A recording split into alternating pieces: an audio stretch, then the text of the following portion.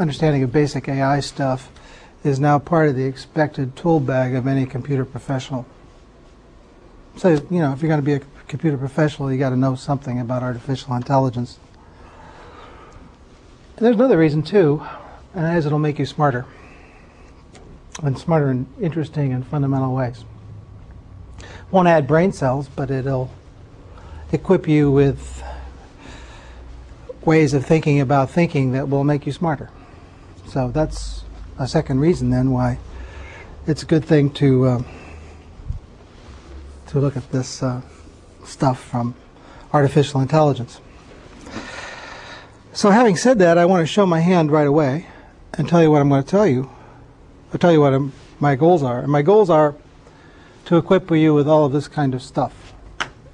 Certain skills, ability to build certain kinds of systems, and understanding of certain concepts that lie underneath those systems.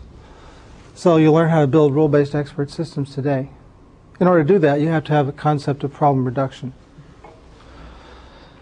Tomorrow we're going to talk about building resource allocation systems, which will require an understanding of search and constraint.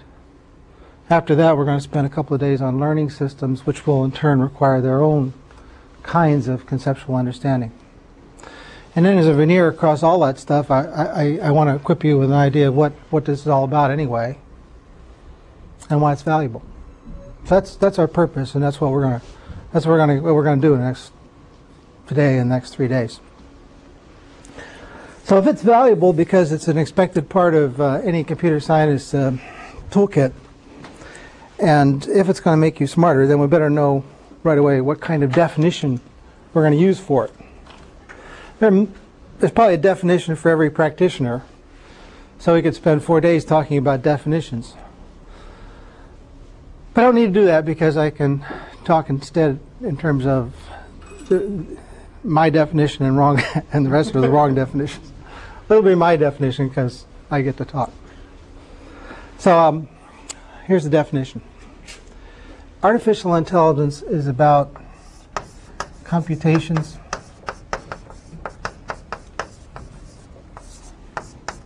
that connect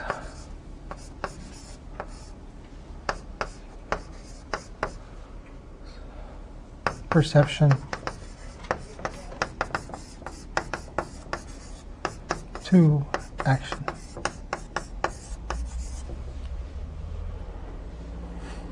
That may strike you as a little odd because it could be, you might think, well, that's the definition of robotics.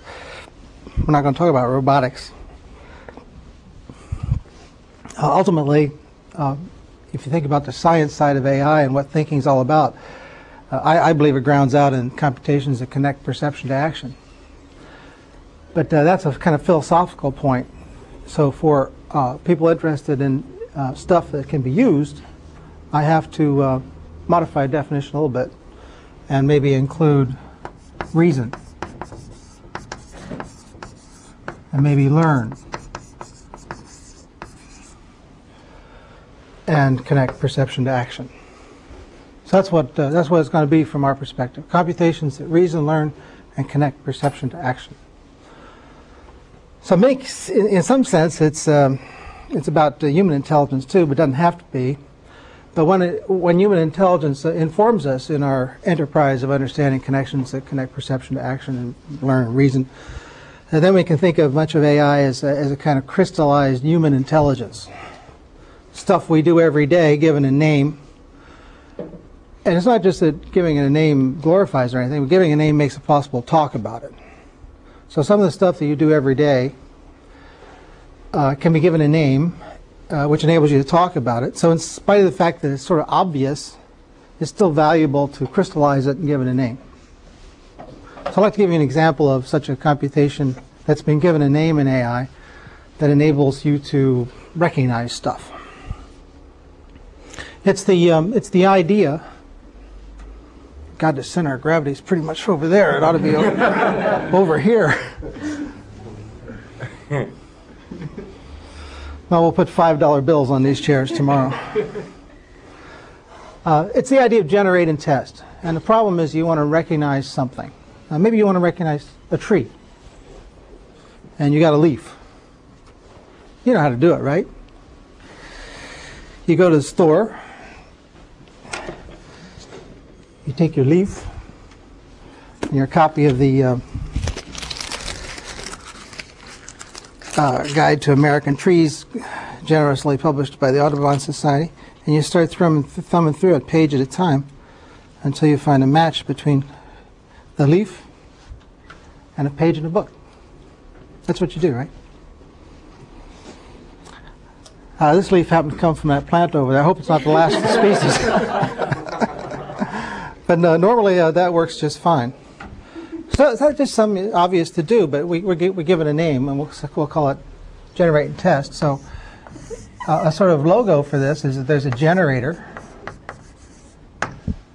and a tester.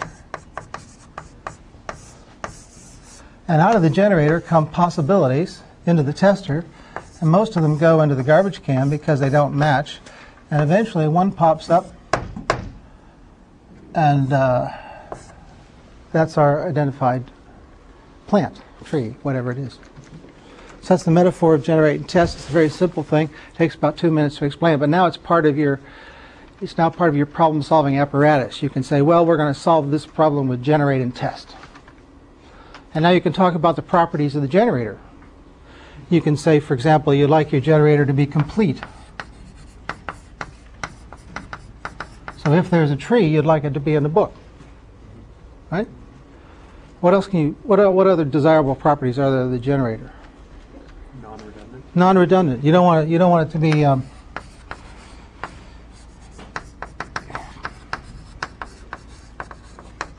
You don't want to generate the same solution over and over again. As you could, for instance, if you built a program that just offered up a page from the book at random over and over again. That would be a redundant generator and diminished in its redundancy.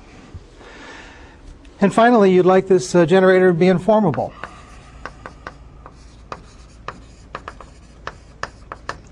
So if you've got a leaf like that, you don't want to look through all the conifers, because you can inform the generator that this thing is a deciduous tree, plant, and therefore doesn't make any sense to offer up the stuff from conifers.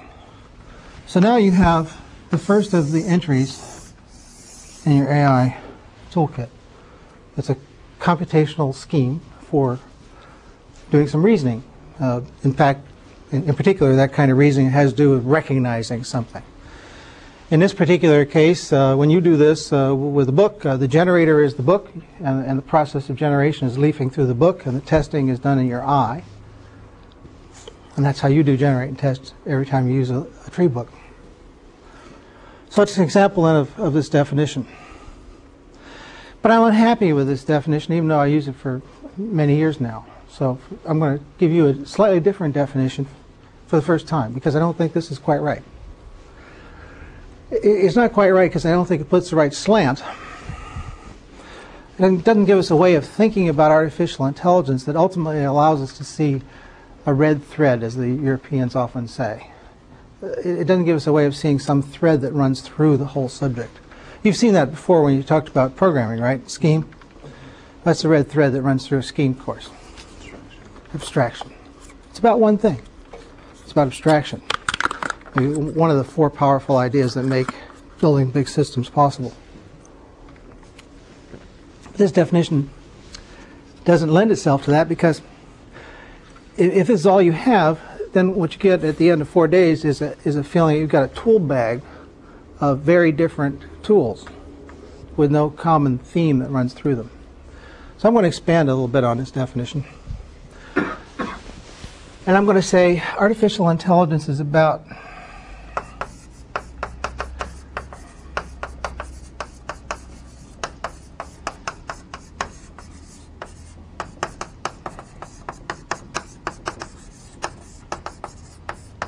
representations that enable those computations.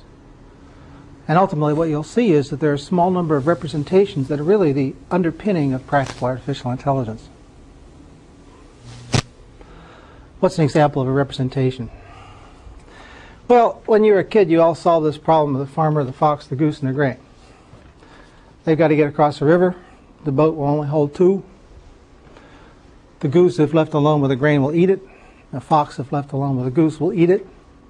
So your problem is to get everybody across the river. So you have to worry about how to represent the problem. And when you were a kid, you solved it, but it's sort of by blind operations. I wish I had to solve it right. So when you're a kid again, you'll be able to do this instantly and impress your parents. Well, we could talk about the color of the goose, how white it is, and the speed of the fox and its cunning. But that wouldn't be right? Because that wouldn't help us to get these guys across the river. So we've got to find a representation that exposes the right stuff and sort of suppresses the wrong stuff. So what's the right stuff? Well, let's just write down there's a farmer, there's a fox, there's a goose, and there's some grain. And there's a river in between them and where they want to be. So that's a representation of one possible state in this little system of the farmer, fox, the goose, and the grain. And there's another state that we could represent that looks like this. Here's the river again. Here's the farmer. And here's the goose, the fox, and the grain. That's another state of the system. So now we've got a representation that's pretty good because it's making the right things explicit for us. At some point I'll write all this down because it's understanding the characteristics of a good representation is where much of the problem solving that humans do when they create an intelligent system lies. In fact, let me make the following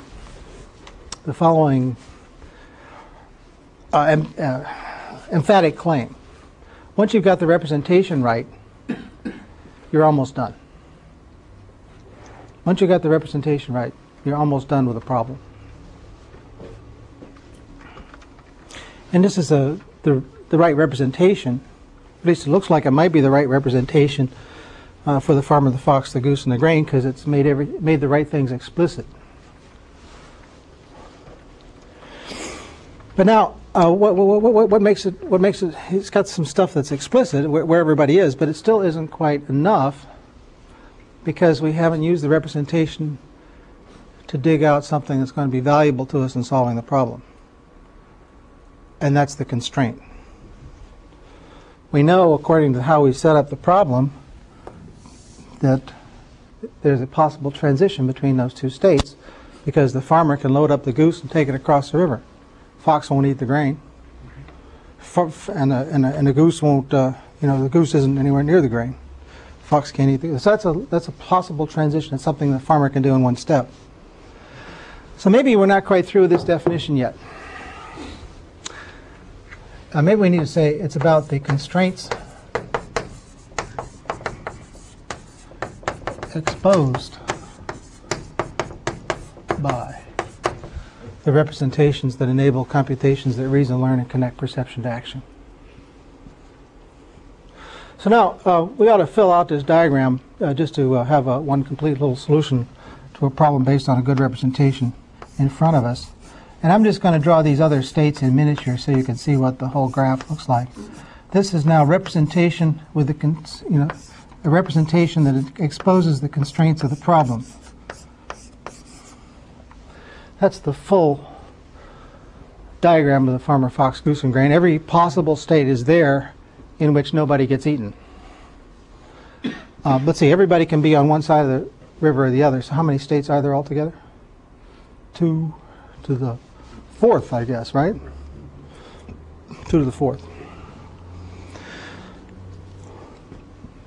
I guess there are only 10 there. Must be the 6 other states that involve somebody getting eaten. So now we've got an expanded definition of what AI is. But you know what? It's not quite enough because in the end, this is the desired state, by the way. I haven't drawn it all out, but that's the state in which everybody's on the other side of the river. And now how do you get from one end to the other? Well, we're humans. We can use our eye to find a path through this graph. So, boom. We can tell, incidentally, that there are exactly 2 solutions because our eye instantly tells us that there's 2 paths through this graph. So maybe what artificial intelligence is about is algorithms, the constraints exposed by representations that enable the computations that connect, that reason, learn, and connect perception to action. And now we're done. That's what it's about. But fundamentally, what it's about is this item right here. That's what's right in the middle. It's about representations.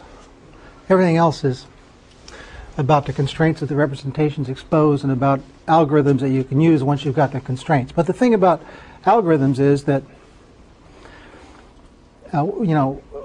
a set of constraints will generally emit all sorts of algorithms, and it doesn't really matter which algorithm you use. What matters is the fact that there's a constraint there just lying in wait, waiting to be exploited. All right? So that's how to think about artificial intelligence. It's about a certain kind of constraint. Algebra is a constraint, right? It tells you how to constrain things.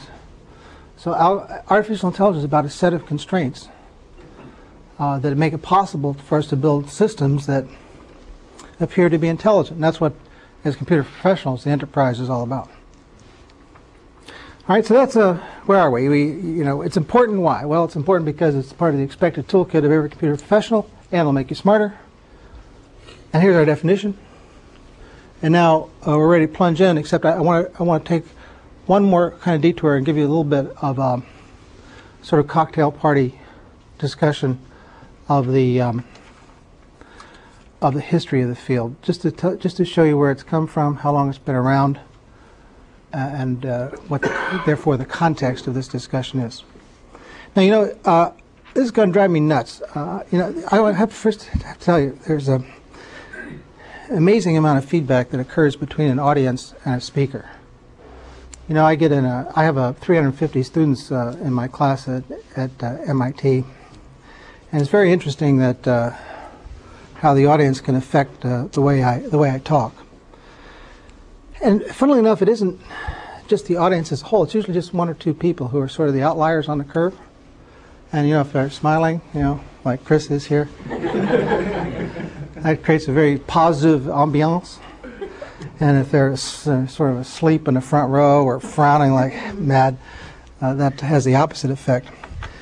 But this is not a surprise because the psychologists, of course, have done a lot of work on this, and in particular there was a Professor Verplank at Harvard who did a lot of work on non-verbal communication. And one day a graduate student was talking to Verplank and happened to pull on his ear like that.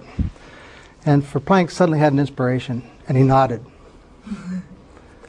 And so nothing happened for the conversation. Then the kid pulled on his ear again. Verplank nodded again. So by the end of this discussion, the kid's ear was bleeding. And Verplank said, "What's the matter with your ear?" He says, "It itches." So Verplank's graduate students got wind of this, and pretty soon all over Harvard Yard, students were wandering around with all sorts of tics and halts as a consequence of this kind of training. But in particular, there was a mathematician who the students decided to hack. This mathematician had a habit, as I do, of walking back and forth in front of the class.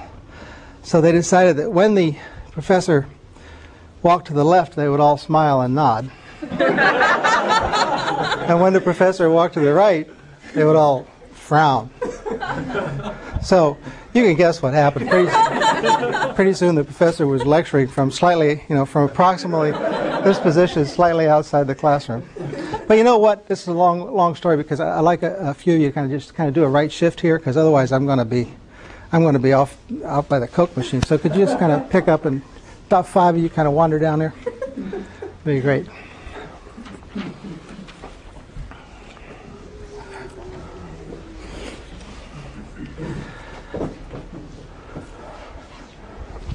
This way Seth won't have to come up with the $5 bills. So when did this field begin anyway? Well, some say it started with Aristotle. But the modern history of artificial intelligence started with Turing in the late 40s, when he laid out the Turing test. You may want to do a 90-degree rotate here for a few minutes, because I'm going to be working the slide projector for a while. We need to turn off this one. No, the screen light. Oh, turn off the screen light? Yeah. Oh, See? yeah. Keep holding it for a second. It's off now. Let's turn that. We need to turn that on. Yeah, I'll turn that on. I can manage that one.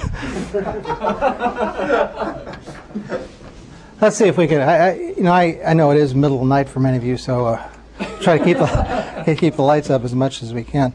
So that was Turing, who sort of told us how to determine whether we're successful or not, sort of.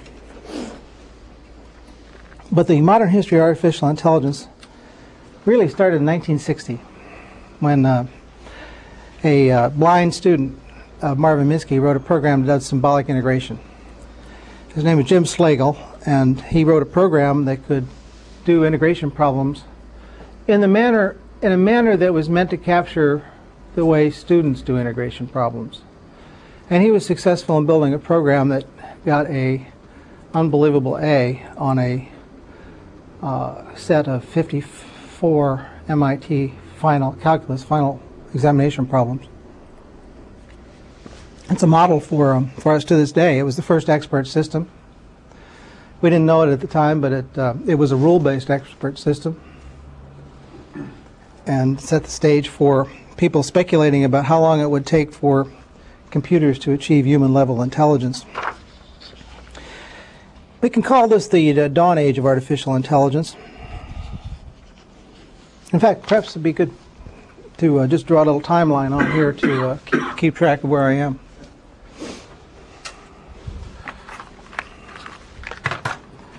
We can divide the last 50 years up into some decade-long pieces. So Turing came along in about 1950, and we're in about 2000 now. So this was 1960, the dawn age. And it was about that time that another student of Marvin Minsky's wrote a program that solved geometric analogy puzzles, the sort that are often on intelligence tests. A is to B is C is to what? Remember solving all these? Oh, by the way, what's the answer? A is to B is C is to 2? Is that right? 4? Well, the program said, see, I can't actually solve these problems myself, but I can simulate the program. So when I simulate the program, I say, well, let's say it looks like we delete the inside object, which makes it 2. And if 2 weren't there, my theory would be that it deletes the outside object and expands the inside object, so the second best answer is 4. And this, too, is meant to model some kind of human problem solving. But, of course, the most famous program of this dawn age was the ELIZA program that pretended it was a Rogerian psychiatrist. Some say it said more about Rogerian psychiatrists than it said about AI. It's probably the most rewritten program of all time. So that was the dawn age.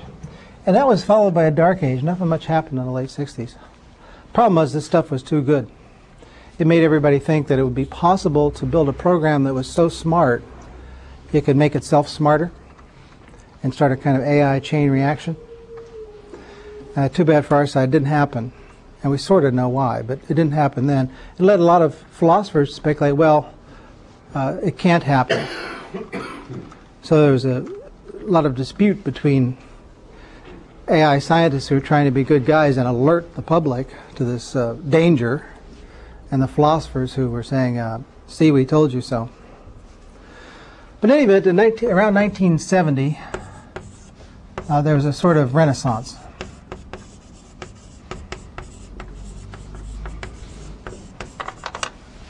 Spelled approximately right, I hope. And there were several programs that were said to constitute this renaissance. I wrote one of them. It was a program that learned about arches. So you showed it some samples and some near misses, and up it came with a theory of what it means to be an arch. The one that got a bigger splash, though, was a program written by Terry Winograd. Had to have a name last name starting with W in those days. Winograd wrote the Shirley program that carried on a conversation about a simulated blocks world, and was able to disentangle even convoluted sentences like that. Does the shortest thing that tallest pyramids support anything green? You can do that. I guess you can do that too, but you have to put parentheses around it to parse it. And the answer is yes. So the third of the W's, all of us students of Martin Minsky, was Dave Waltz, and he wrote a program that could look at drawings and figure them out. It could tell how many blocks there were, and it could tell which direction the surfaces were pointing. And it had even the following wonderful property. It had the property that if you didn't give it some of the edges, it would start seeing these things the same way we do, as ambiguous. We can see that as either a bunch of saw blades sticking up or as a bunch of staircases leading up, right? So you all see that reversal. So that was the Renaissance. Then, once again, nothing happened. We got stuck again until sort of the middle 70s, right around in here, when the late David Marr introduced a sort of revolution in artificial intelligence, which said, well, those people who are interested in the science side of AI should be interested in ecumenicalism. I won't even try that. He was a mathematician by training, a cognitive scientist by instinct, and he wanted to understand human intelligence. He wasn't interested in applications. He was interested in human intelligence and in explaining computationally phenomena like this. There's some random dots.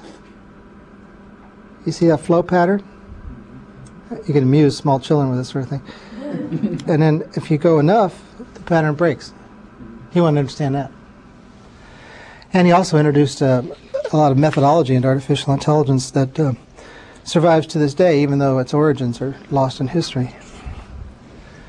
But about that time, artificial intelligence had been around for almost 20 years. And back in the beginning, we said, don't bug us for 20 years. We'll find applications then. And so, whoops, 20 years passed. And so people started to say, what happened to those applications? So around the middle of the 1980s, we had the first wave of AI applications, AI biz. And much of that AI biz was enabled by rule-based expert systems technology. The program that started it all was a program written at Stanford for doing medical diagnosis. This program could diagnose infectious disease of the blood better than most doctors. Not as well as a specialist, but better than most doctors. Curiously enough, this program never saw any commercial use, mostly because doctors don't give much of a damn about what's actually wrong with you. They just give you a broad-spectrum antibiotic and get on to the next patient. But this program could tell exactly what's wrong with you on the basis of evidence at hand without waiting 2 weeks for a culture to develop. So this was the Meissen program, launched the first wave of venture capital interest in artificial intelligence, drew the big AI biz, which was a good model for what has subsequently happened to the dot-com biz. But then there's another age that comes along here just before the 1990s, and that was the diaspora. People said, well, we need a new way. We need neural nets, or we need genetic algorithms, or we need agents or something. And so artificial intelligence split into a whole bunch of fragments in an effort to deliver on the promises of the early days about how artificial intelligence would be useful. And sure enough, it has been.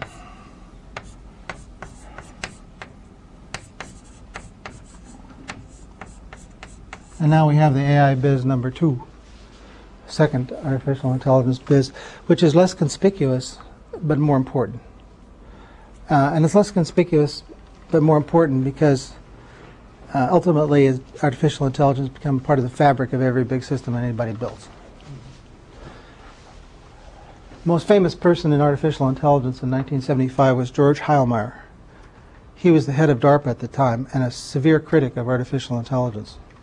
He thought it would never amount to anything, shut off a lot of funding for it as director of ARPA.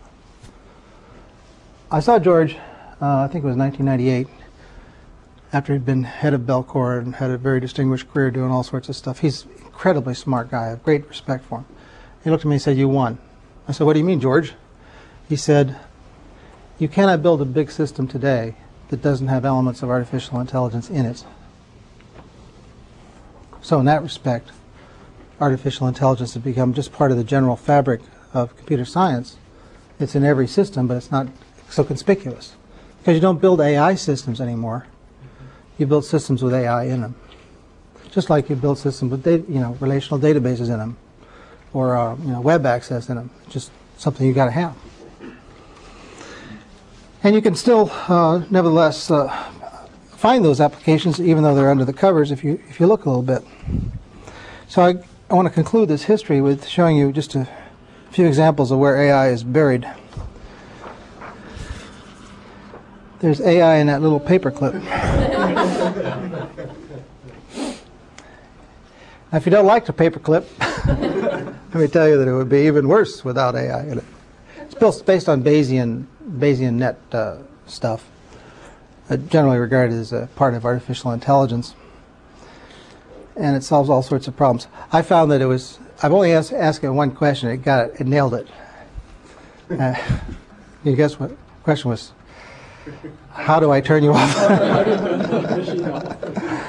But it's an example of something that does a little bit of good for a lot of people. Let me show you something that's symmetrically opposite of that. It's a program that does a lot of good for a few people. It's a program which I characterize as a program that's given X-ray vision to surgeons. Basically what it does is it takes an MRI image and registers it with an ordinary image. So we can take an MRI image of your head one day and put it in registration with your face on another day. So now the surgeon can sort of turn a crank and see what's inside your head. And this is extremely important because as you undergo a brain operation, you're moving around a lot. Not because you're moving, but because the table's moving. It lasts several hours. The surgeon's got to move you up and down just so they don't get too tired. So using this kind of technology, it's easy to quantify the value. It turns out that the surgeons can operate on 30% more patients. That is to say, it's brought patients within the sphere of operability because you know precisely where stuff is and it's not so dangerous to do it. And the other thing is it gets people off the table about 30% faster, which has a profound effect on mortality. And then I suppose there's this one, which has done a lot of good for a lot of people. The great wave of lay people who want to use computers but don't know how. Ask Jeeves enables them to ask questions on their own terms and get answers. And it's reasonable to say that this is enabled as a consequence of stuff that's happened in artificial intelligence. My own company does software for airlines and airports. So if you ever fly through Atlanta, your aircraft will be parked at a gate selected by an AI program. Or if you fly through Oslo or Copenhagen or Kuala Lumpur or points all around the world, many of the resources will be managed by programs written by my company, of which a small fraction of the code is enabled by AI technology. It's like raisins in a loaf of bread, to use a metaphor I originally heard from Esther Dyson, a noted commentator on the world of computer business. I like the metaphor because raisins don't occupy much space in the bread, but you can't have raisin bread without the raisins, and they provide a lot of the nutrition. So it's a good characterization of many programs that have AI in them these days. It doesn't occupy a whole lot of the code, but it makes the program possible. It's like raisins in a loaf of raisin bread. So the AI in the systems of Ascent Technology, my company, are present like raisins in a loaf of bread. Makes a lot of stuff possible. So that's a little bit of history of AI and where it's been and some of the ages that it's gone through. And so you might say, well, what's next? This is a confusion of science-side AI and business-side AI. Starting off with science-side AI, trying to understand the nature of intelligence and human intelligence in particular, and gradually over a period of time reorienting itself mostly in a business direction, trying to build systems that are smarter. So if you ask me what's next, I would say in the business side, more of the same, and on the science side, a revolution. I believe that within the next 10 years we might have the analog and artificial intelligence of the discovery of the structure of DNA in molecular biology. A revolution that could really enable us to understand the nature of our own intelligence in a new way.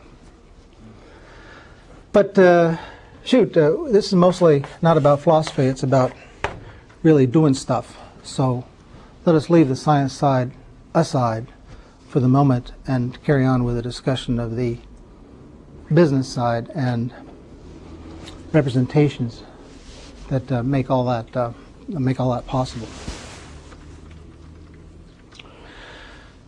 First thing to talk about in that context is the concept of the rule-based expert system. Myson was a rule-based expert system. The program that did integration was a rule-based expert system.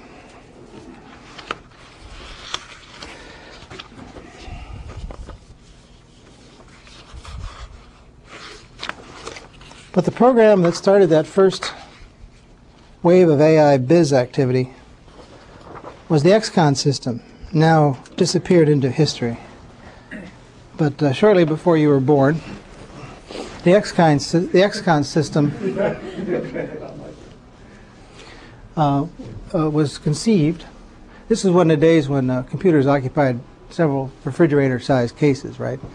So if you ordered the equivalent of a weak PC, it would come in 3 or 4 of these cases, and you need a whole bunch of power supplies and cables and stuff, and you ordered the memory separately, and there were these guys who specialized in figuring out what you needed, and then there were other guys at Digital Equipment Corporation who figured out how to package it. How big a power supply you needed for all that stuff, how long the cable should be, where they should put the stuff in the boxes. That was all figured out by humans, and they'd screw it up every time. So here you are, you're in Sydney. You ordered this computer from Digital Equipment Corporation. All these big, wonderful boxes come, and you're missing a cable. It drives you crazy. So about this time, the Myson system had been written, and some smart guy said, well, maybe we can build a rule-based expert system that will configure computers. We'll save money because we won't have to employ the people who do it, and we'll have less customer irritation because we'll get it right. So they conceived of the XCON system. It was shortly said to save millions of dollars per year for digital, and it launched the AI biz. You couldn't go to a party and say you were in artificial intelligence without a venture capitalist calling you the next day. So it was all about rules. It was all about capturing the intelligence of the human configures in the form of rules that had a very simple structure. Everything was in the form of an if and a then. Now, I don't imagine any of you have been professional computer configurers. How about, so what I'd like to do is I'd like to explain the idea in a different context. I imagine that many of you have been professional grocery store baggers. Is that right? No? They don't bag groceries? I guess in Wellesley you have to bag your own groceries. No, but who's been a grocery store bagger? Nobody? You're all just too shy. They're aspiring to be. No. If this Ars Digita stuff doesn't work out, this will be a skill you can use. They were waiting until you told them how to do that. Well, probably most of you have purchased groceries at least, and watched grocery store baggers at work. Erica, how do you bag groceries? Can you tell me anything about it? Heavy stuff on the bottom. Heavy stuff on the bottom. Okay, let's see. There must be a few Andrews around here. I notice a big preponderance of Andrews. Where can I find an Andrew? Are you an Andrew? Yeah. What do you think, Andrew? Putting things that are similar together, like put all your cans in one bag. Put your chips together. Put the things that are similar together. Mm-hmm. See, well, here, I'm kind of absorbing this. I'm a highly paid knowledge engineer, you see. And I've come to visit your site. And now I'm talking to the experts.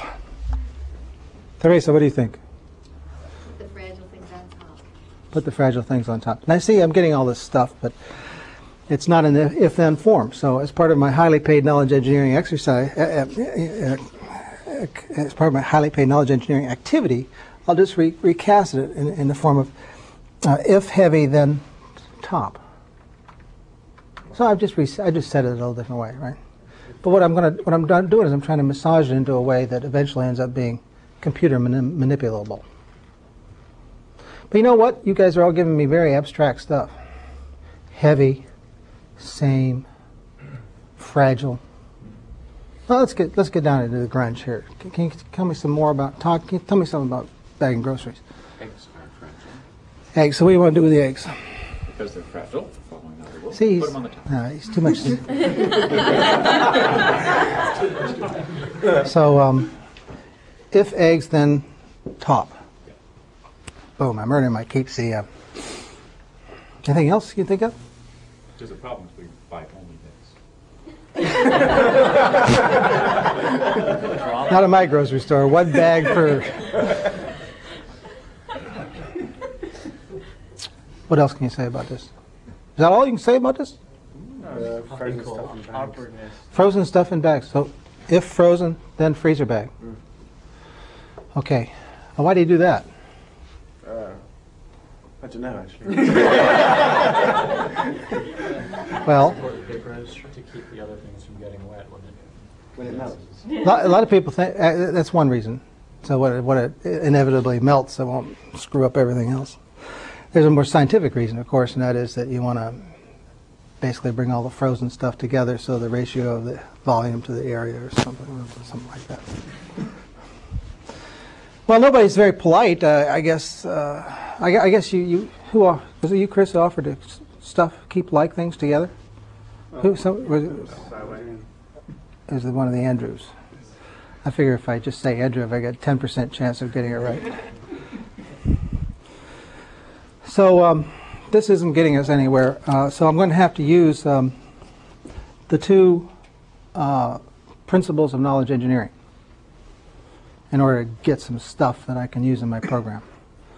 So as knowledge engineers, you want to, you really want to absorb these two techniques, because not just because they help you to build rule-based expert systems, but because they help you to figure stuff out in general. So here's, these are just a couple of heuristics that constitute a powerful idea, namely how to figure out a domain that you don't know anything about. So let me peel off a little bit of board here and just write them down. There's the heuristic of specific cases.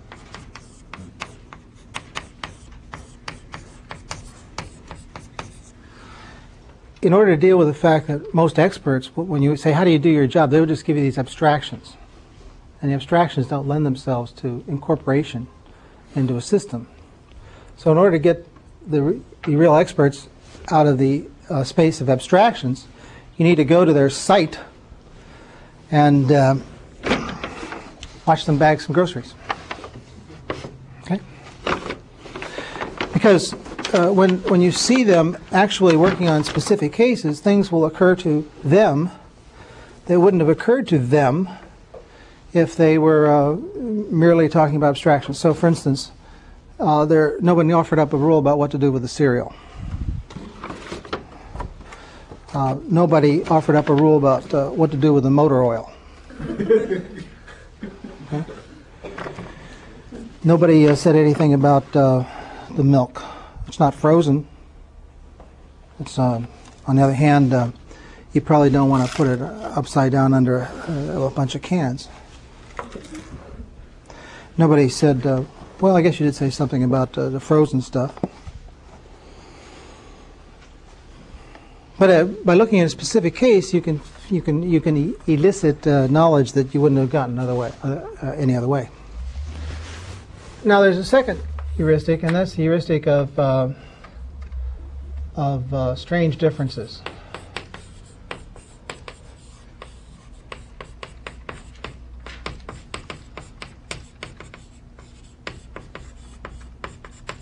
A term I just made up. But here's how it works. In looking at a specific case, you notice that the professional grocery store bagger does a certain thing with the frozen bird's eye whole green beans. But the next thing that comes along is a can of Stop and Shop green beans. And you, as the highly paid knowledge engineer, notices that the expert handles these two things differently. So what is the natural thing to do? It's the natural thing to do. You're from Mars, right? You don't know about anything yet. It could be that because one's from Stop and Shop, one's from Bird's Eye. All things made from Bird's Eye go in a sort of works, but mostly what you want to do is you want to say to the expert, these things look the same to me. They're both green beans. Why did you handle one differently from the other? And so the instantaneous response will be, well, I put all the frozen stuff in a freezer bag. So what comes out of this is a piece of vocabulary that you need in order to build an expert system that does that job. It's the vocabulary of is it or is it not frozen. So the heuristic of specific cases gets the expert to tell you stuff they wouldn't think of otherwise. And the heuristic of strange differences helps you to figure out what the vocabulary of the domain is. Okay? So, as a highly paid knowledge engineer, using these two heuristics, it's possible to go into a domain like the configuration domain, and instead of conceiving rules that bag groceries, you conceive rules that configure computers. So what's the right picture to think of when you think of a rule-based system that looks like that kind of system, a bagger system or a configuration system? Well, if I were to see, here's a little logo for a problem-solving idea. Here's the corresponding logo for the idea we're talking about. There's some box that has state. That is, that there are variables and arrays and data structures that tell you how many bags there are, what stuff is in the bags, what stuff is remaining to be bagged. That's a state.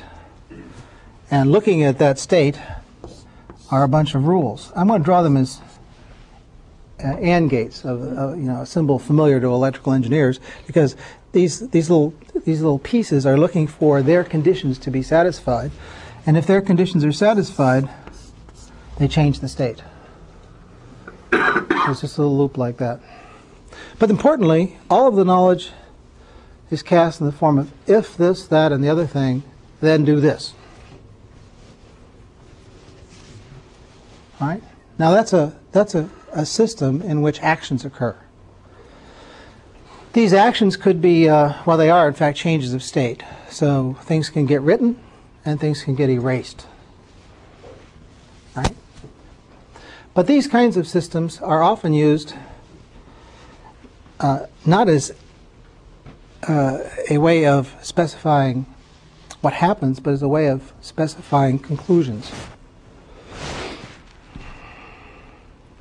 They're often used as deduction systems. And the curious characteristic of a deduction system is you can't erase. Why can't you erase a deduction system? Well, because if something's true, it's always true. You can't say that something is both true and false at the same time. And mostly time is not a factor in these deduction systems, so therefore if something's true, it's always true. So mostly, no. Many times these rule-based systems are cast in the form of deduction systems. And Meissen was a deduction system. It was a system that concluded what kind of disease you have from the facts at hand. It didn't do anything. There were no actions. It just looked at the evidence and formed conclusions based on the evidence. It might conclude that you have primary bacteremia or some damn thing like that. But you know, the trouble with mycin is that we're not doctors, at least I'm not, and therefore primary bacteremia doesn't roll easily off my tongue, and I don't know any of the rules. So if we're to understand how these deduction systems work, we need to do the same trick we did with the configuration for XCon. We'll find some simple thing we all know about that runs in parallel with respect to what it does. And that thing is just identifying animals in a little zoo. Not a big zoo. We don't want we don't have to do too much work, but you might imagine that we could write a system of rules that would be useful in identifying animals in a zoo. And then since I'm from Mars, I might ask you questions about, gee, this thing is a cheetah and that thing's a giraffe. What's the difference? They look the same to me. They kind of got the same color and they both got spots in the forelegs. And what's the difference? One's got a long neck. Is that enough? Wait a minute. There's other things that distinguish between a cheetah and a giraffe. And so on and so forth. We could do that. We could use those heuristics. So let's assume we've done that. We might then conjure up a few rules. So here's one. If this creature eats meat, then it's a carnivore.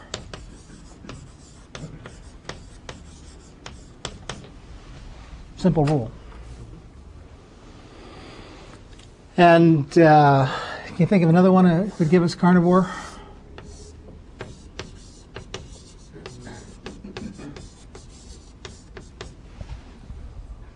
Incisors?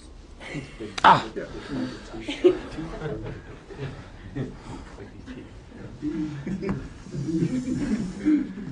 Eve says teeth. Actually, her name is Donna, but she's with all those apples. So let's see, that we got teeth. And then we might buttress that a little bit by looking at claws. And then if we want to be sure, we might put a restriction on the eyes. Carnivores like to have eyes that point forward. Things that get eaten like to have eyes that point out that way. So it suggests what kind of animal we are, doesn't it? All right, so there are a couple of rules. And then if we want to recognize a cheetah,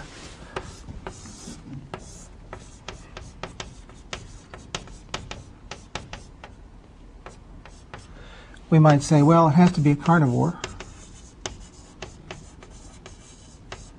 And it has a certain kind of spots and a certain kind of color. So now we have three rules in a little system that recognizes zoo animals. Should we do this? Just run a little program that does this. So let's have our first effort at making that thing work.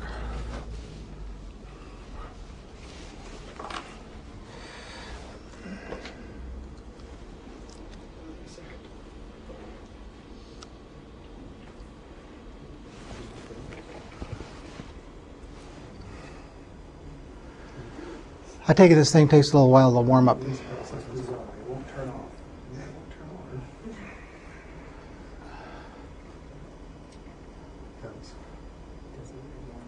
While it's warming up, are there any expert systems used in medicine then? The question is, are there any expert systems that are used in medicine now? Few, if any, for legal reasons, mostly. Yeah, there are programs that will do a reasonably decent job of analyzing a cardiogram and things of that sort. But for the most part, mycin never made it to the medical world because of legal liability issues and because, in the end, it didn't solve a problem. Because figuring out exactly what you've got wrong with you is not a problem that anybody cared about. They just know you're sick, boom, broad spectrum antibiotic, and get on to the next patient. There is, however, a very wonderful program, which I wish to hell were commonly used for doing genetic counseling. So you describe your family history, and it tells you what dangers there are with respect to various genetic diseases, such as, for instance, hemophilia, Tay-Sachs disease, and so on, with exact probabilities. Well, another of the Bayesian applications of artificial intelligence. It's interesting, by the way, how these things often intersect with social questions. The program that does genetic counseling has a undesirable byproduct of frequently demonstrating that somebody you thought was a relative actually isn't.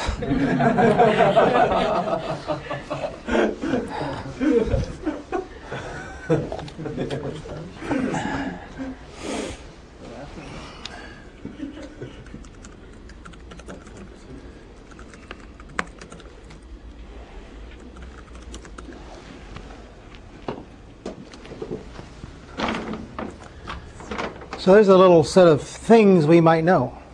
And by the way, now you know, well, let's see, no. Well, I'll save that for the next demonstration. If I just click on deduce here, you can see that the first thing that's deduced is that because the thing has hair, it must be a mammal. So there's a rule that says that. It happens to be Z1. And you can just go through here and see that the carnivore rule has been triggered, so we know the Swiftie is a carnivore. And because of the spots on the color, he's a cheetah. So let's initialize another one, Splashy. Feathers means is a bird. A whole set of things means is a penguin. Then nothing else is deduced. Stretch. So we had a cheetah. Let's see what this guy is. He's a mammal. Bozo is a bird. Stretch chews cud.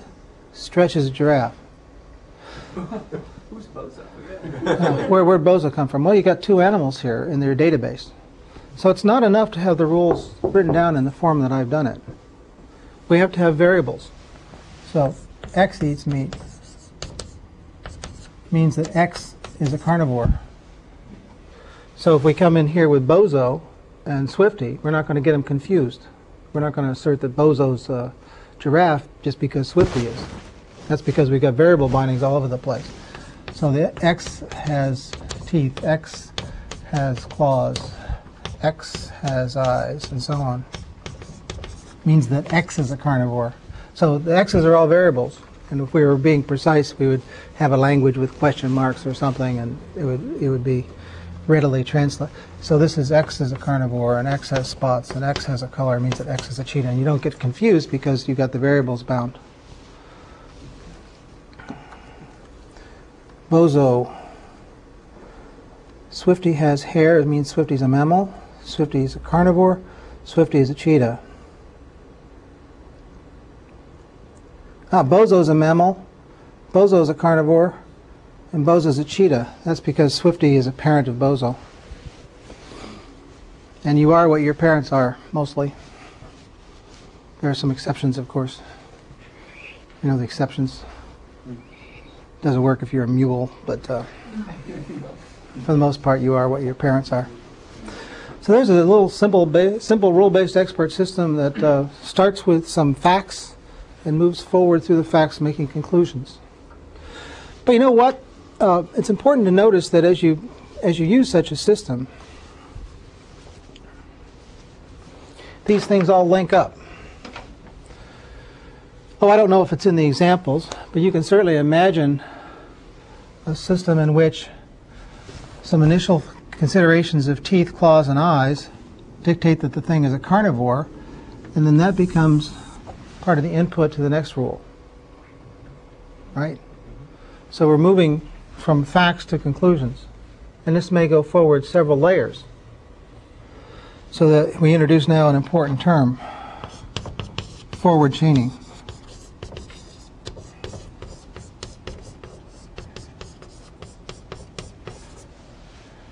We're moving forward from facts toward conclusions.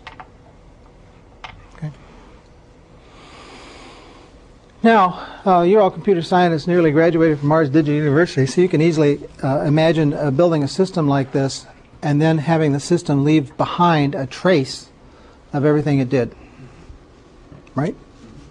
So if it used Rule 7, I just made it up. If it used Rule 7, God knows what it really is, in the course of demonstrating that a particular animal is something or another, then you can look at the trace and see where it was used.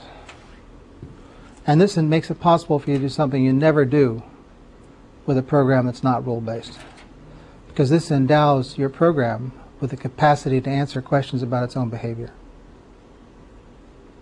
Because now you can say, oh, I see the system concluded that our animal is a cheetah. How did it do that? Well, it goes into the trace and notes that it did that by Rule 7, which called upon knowledge of carnivore, spots, and color. So that's an example of dealing with a how question. I could ask another question. I could say, why was it important to know about teeth?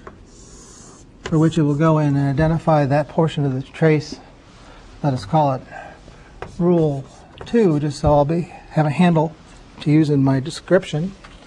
It'll go in and say, oh, you see, Rule 2 used teeth. And Rule 2 made a conclusion about the animal being a carnivore. So the why question is answered by going the other way. How says find the place and go to the left. Why says find the place and go to the right. So this program can answer questions about its own behavior because it's rule-based. So now what I want to do is I want to leave this topic alone and do another little demonstration. I want to reach way back into ancient history, back to the Renaissance, and show you a modern version of Wintergrad's Blocks World program. And after we've discussed it a little bit, we'll bring it all the way back here into our discussion of rule-based systems. I always counsel people about turning the lights down low. I always lose about 5%. Nevertheless, we'll turn them down a little bit. Exceptions prove the rule.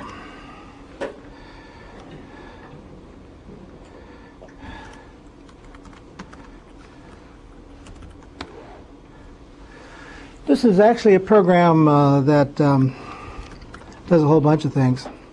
It's got a version of ELIZA built into it. My version of Wintergrad's program does, I mean. So I could say myself. I don't know. Can you read that? Let me make this up a little higher so you can see it. Probably take pretty good eyes to see that from the back, but that's the penalty for sitting over there. Okay, let's see.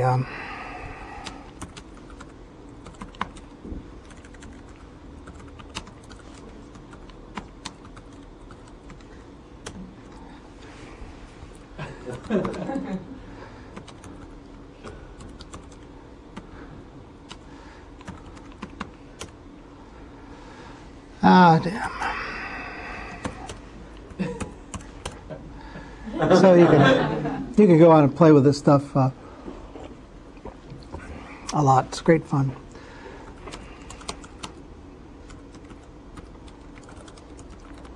But the Wintergrad system, although curiously enough, it uses language technology enough like ELIZA to run in the same system, was about something else. Let's see. Oops. There we go. Now, Wintergrad didn't have brilliant colors. He was working with a black and white display, and his thing was three-dimensional and stuff. But essentially, this gives you the idea. I don't know if this will work, by the way. Yeah, I guess it does. I was a little worried about code rot, but you notice that in this particular case, I just named the blocks that I wanted to be moved. So now I could say put the wide green block on the big red block. Cross your fingers. Ah. Mm-hmm. But the part of the program that I want to exercise is more like this.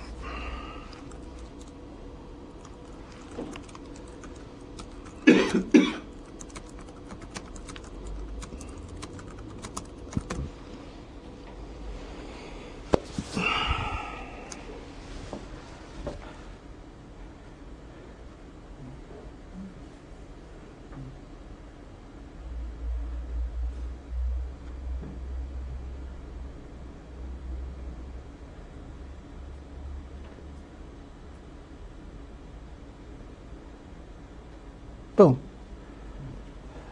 If it were a person, we would have cheered. If it were a child, we would have said congratulatory and endearing things. Because it didn't do anything with B4. It was smart enough to move exactly those blocks that it needed to move and not disturb anything that it didn't. So how would you build a program like that? Do you know how to build a program like that yet? Maybe you do. I don't know. Maybe you're a genius that you had only been born 30 years earlier. You could have gotten Winograd's thesis instead of him.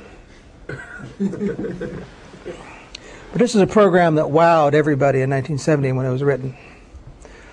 Partly because of its language interface and more because of the public relations impact of this little blocks world program that can manipulate blocks. Now, in some ways it was less impressive because it wasn't in glorious color, but in some ways it was more impressive because it was a sort of three-dimensional blocks world with a little area rather than a two-dimensional blocks world that I've hacked up here for this demonstration. But how does it work? Could it answer questions about its own behavior? Let me show you how it works.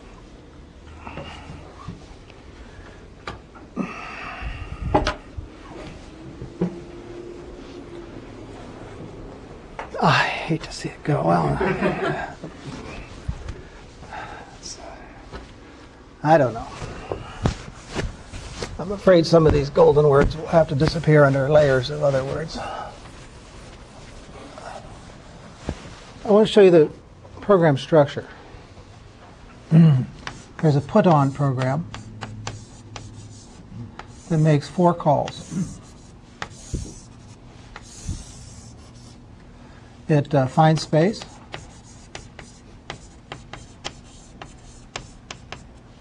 It grasps. It moves. And ungrasps. Not horribly surprising, right? That's what you do when you move a block around. Oh, man. This drives a stake through my heart to erase this. But what can we do with limited board space?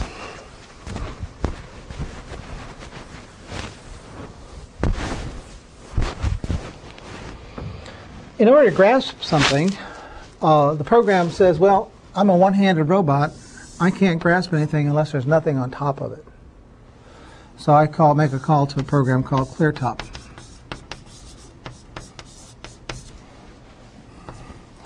We'll do it in the scheme way, using hyphens instead of the Java way of using underscores. Now, how do you clear the top away, clear all the junk off of something? Well, you get rid of the stuff that's there. So that makes a call to get rid of.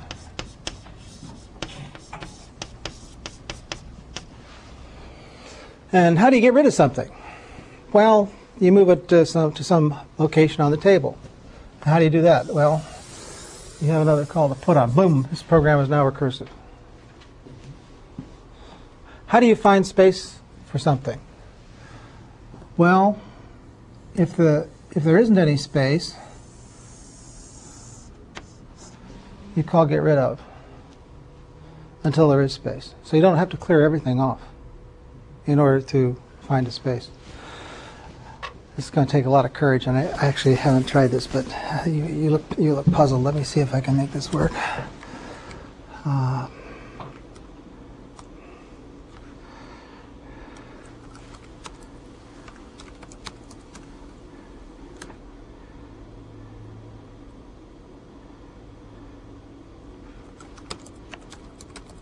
So, with luck, it won't get rid of B1.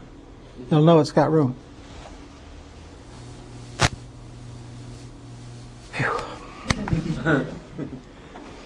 Never before tried with this program. It's just I like to show how macho I am sometimes.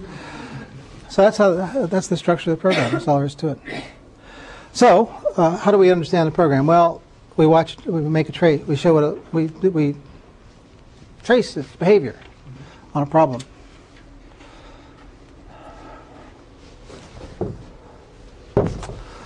Oh, damn.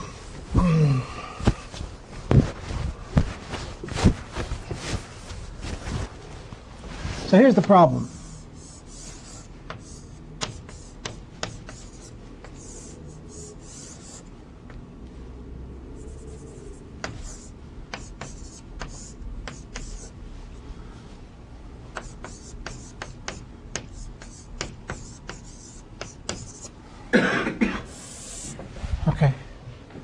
I'll put block A on top of block B.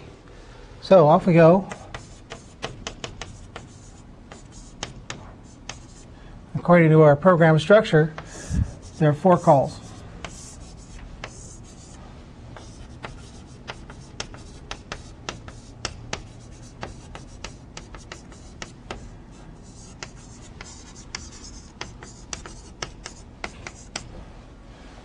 And this one's, I guess, a find space A, B. How does it grasp? Well, it must have to clear top. How does it clear the top? I guess it has to get rid of D.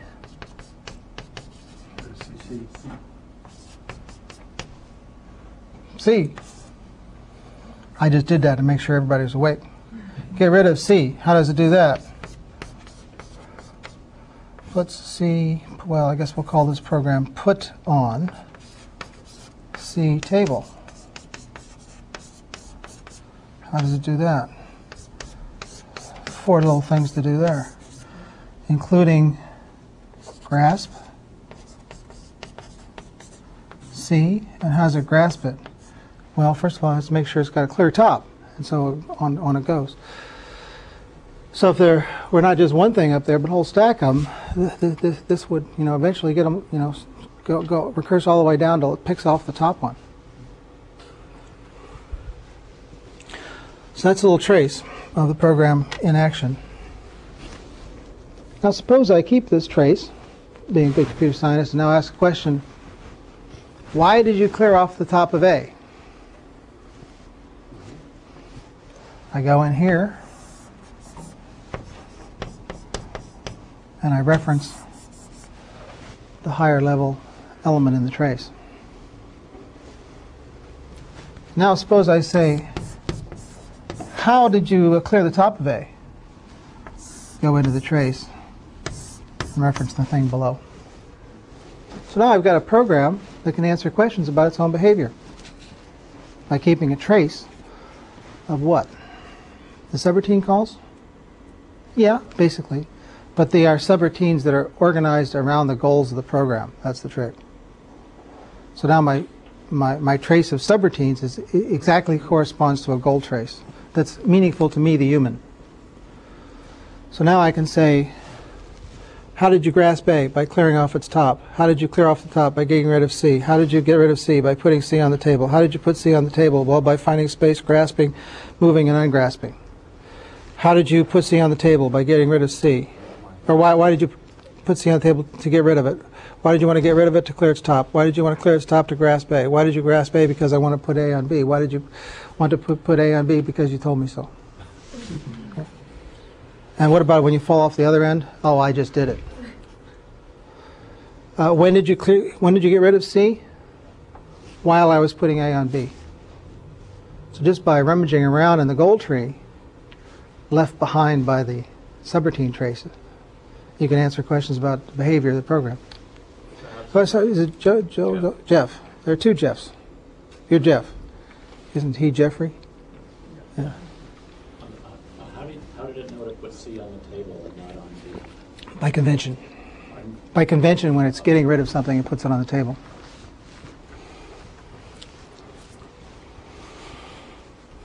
Well, it must strike you as being curious that we could answer questions about this program and we can answer questions about that program. So we can use rules and forward chain, or we can build a program around the idea of goal-oriented subroutine calls.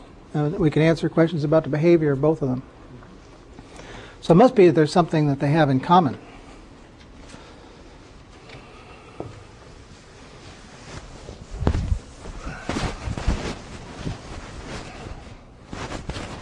And so we say, well, what do they have in common? Well, what they have in common, I've already said. They both involve a goal tree. What's a goal tree? Well, it's a representation of how problems are connected together. So abstractly, that dot is a problem. And that may be connected to a subproblem, such that if I solve this, then that is solved automatically. But usually, a problem is connected to multiple subproblems, such that I have to solve all of them in order to have the superproblem solved. Sometimes, in order to solve the superproblem, it's enough to solve any of the subproblems. And now I better find a way of distinguishing these. We'll call this an AND node. And we'll call this an OR node. And we'll put this arc across these. Sort of looks like an A, doesn't it? It's an AND node and an OR node. So we can imagine then that with a rule-based expert system forward chaining, or with a program subroutining its way through its solution, what we do is we connect these pieces together, and what we're left with is some kind of tree structure that supports question answering. So what do we call this guy? Well, we could call it an AND OR tree. Or we could call it a goal tree.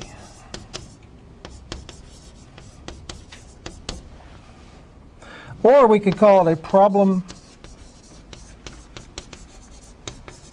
reduction graph. Same thing in all cases. If I hadn't destroyed my definition of artificial intelligence, I would be able to come back now and say what this is all about.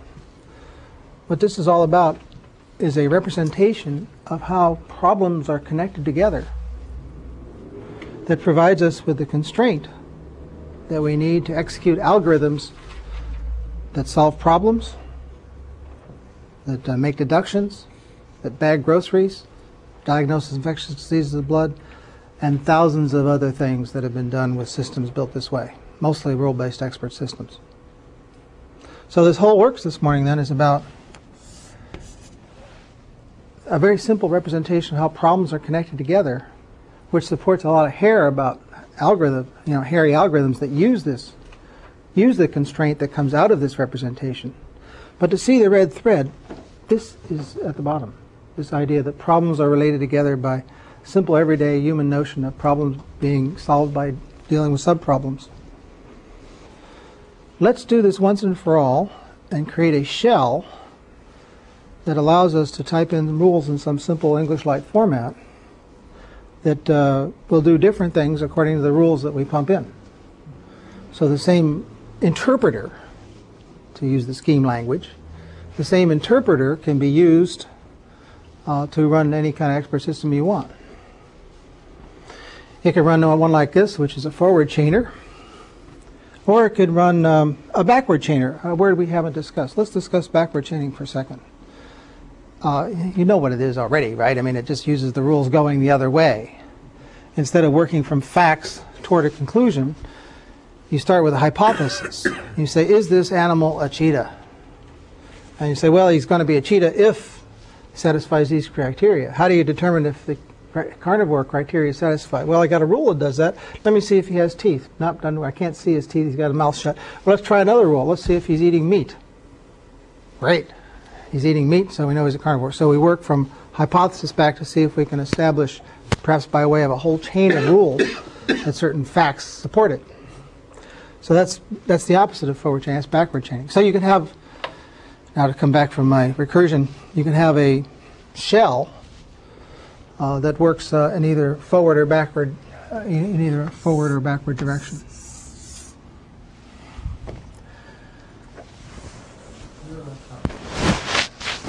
That's okay.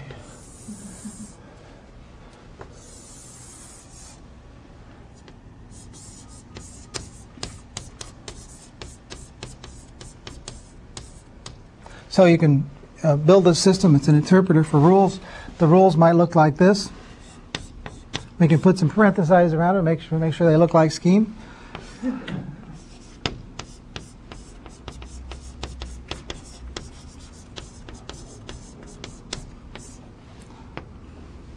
Then there might be some other clauses here. I'll just indicate with some dots.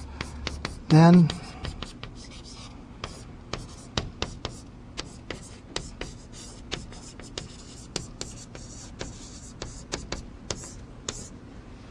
and now, just to make it one little package, I'll give it a rule name.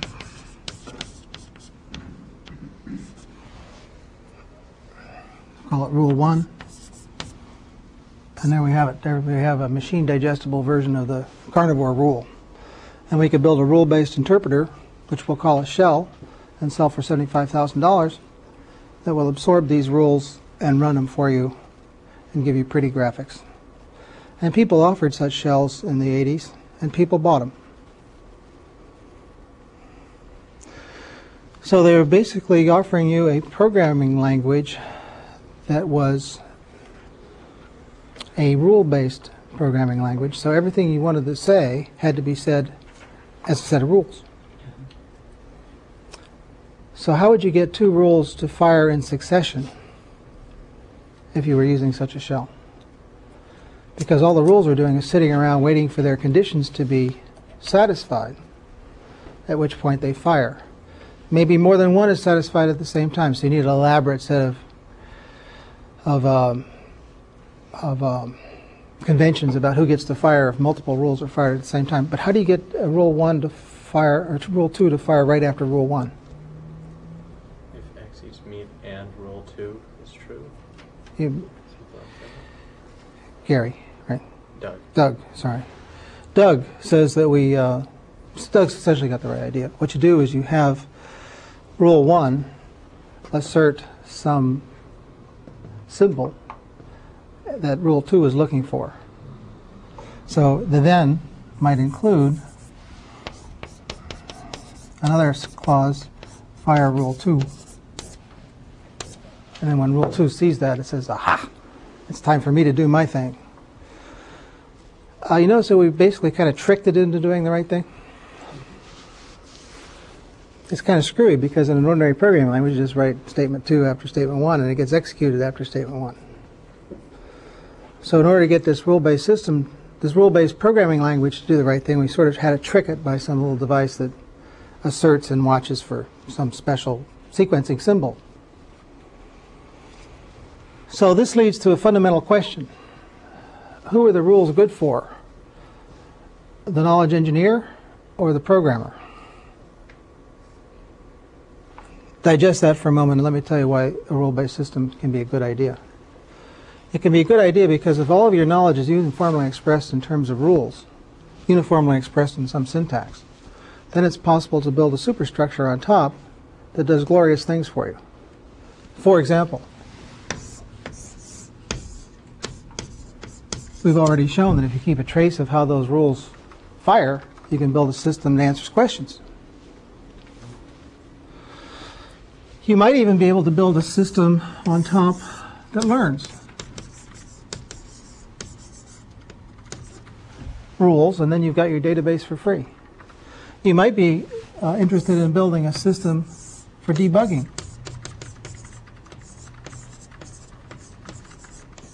For which your Q&A subsystem would be a very helpful piece. You might want to build a system on top for some kind of graphics suite. And so on. So having all of your knowledge expressed uniformly can be of great benefit. On the other hand, it can be an enormous pain too, if you want to do some simple things like ordinary sequencing. So what's the answer? Are rule-based shells a good idea or not? And as in the real world, the answer is both have advantages. I often, in the middle 80s, would say to someone, I see you've been using such and such a company's expert system shell. Do you like it? Ah, it's wonderful. It's great. I said, that is interesting. Why is it so good? He said, well, it enabled us to build a system that could do something that we've never been able to do before.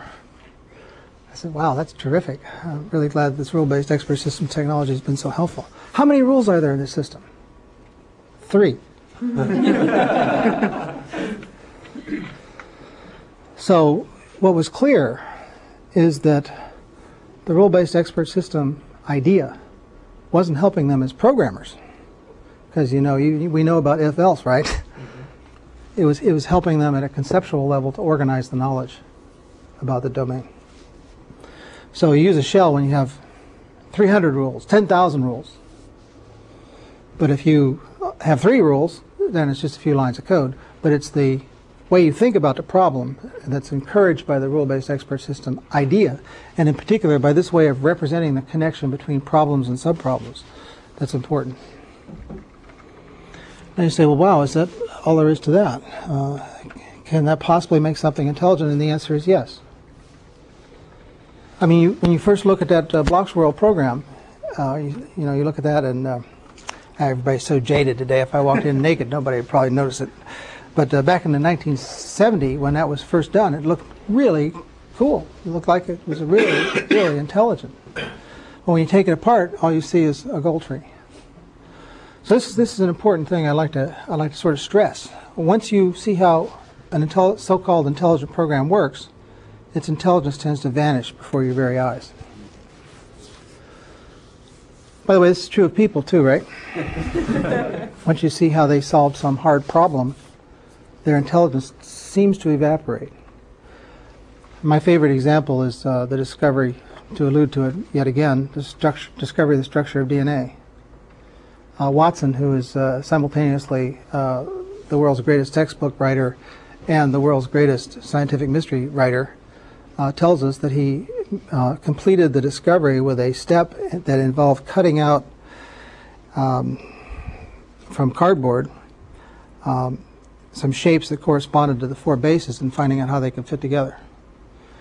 Now, solving a 4-piece jigsaw puzzle is not something you would associate with great genius. And so your immediate reaction is, I could have done that. But realizing that the thing to do was to cut out 4 pieces of cardboard and see if you could fit them together was where the genius lay. And that's why he fully deserved getting his share of that Nobel Prize for discovering the structure of DNA. But it's an example of how once you see how a human solves a problem, your immediate reaction is, that's not very intelligent. I could do that. See that nice little twist there? That's not very intelligent. I could do that.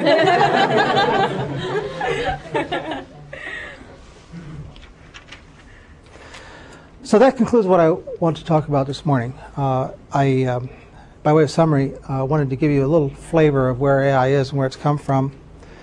I wanted to offer to you this rather newish, one-day-old way of looking at what AI is, thinking of it not as just a collection of algorithms, but rather as a subject which deals with a certain class of representations that expose a certain class of constraints that enable a certain class of algorithms. But it's not the algorithm that matters, it's the constraint that matters.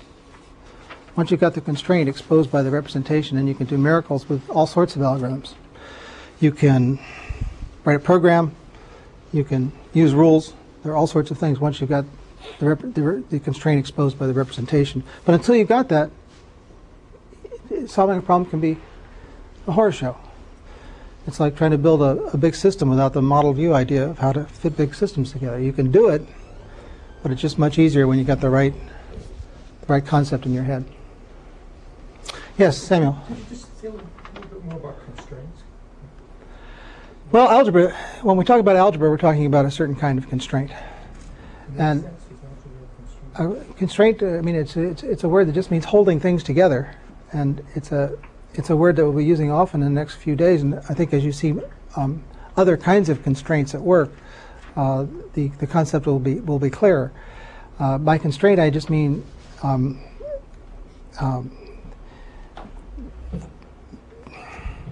one thing is limited by another. Let me give you an example that will come up tomorrow. Suppose that I want to color a map. And I know I can do this. Some smart mathematician has demonstrated I only need 4 colors. Let's call them red, green, blue, and yellow. As soon as I say I'm going to choose red for that constrains what I can do at the other places.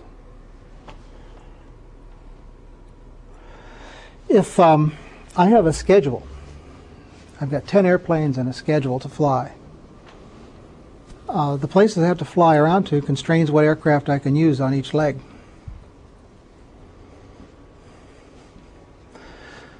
If I have a drawing, it's just a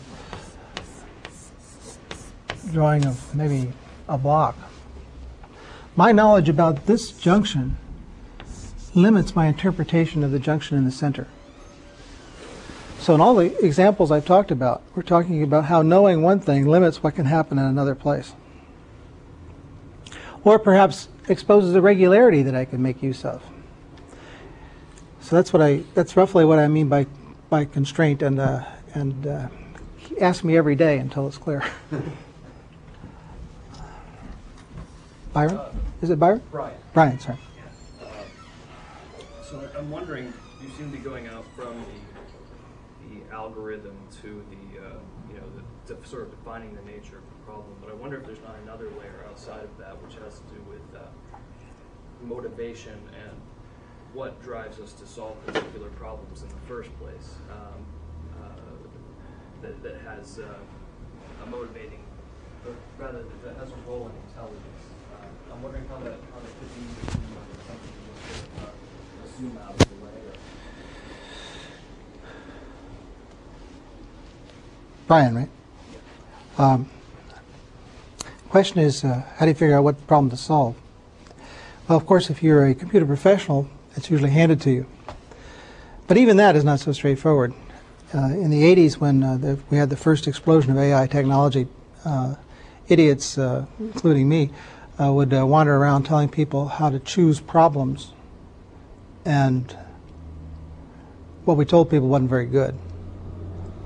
Because what we told people was choose problems that fit the technology instead of the other way around.